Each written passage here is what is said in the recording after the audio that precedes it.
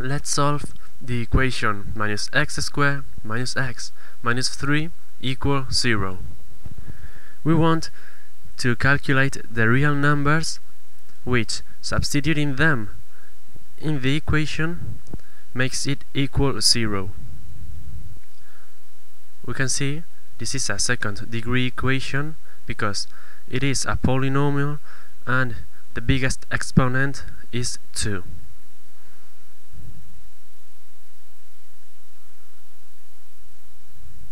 So the coefficient a would be the coefficient of the x squared, that's minus 1. V would be the coefficient of the x, that's minus 1 too. And c would be the 3. The minus 3, sorry.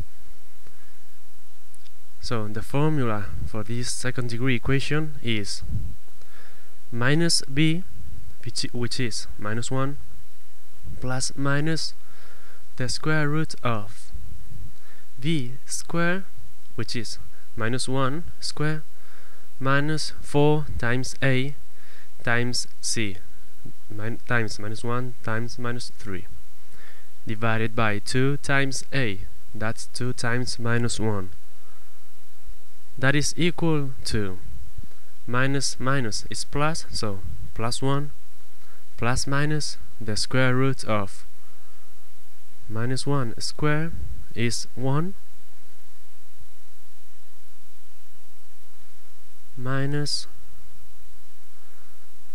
4 times minus 1 times minus 3. That would be minus 12, divided by 2 times minus 1, which is minus 2.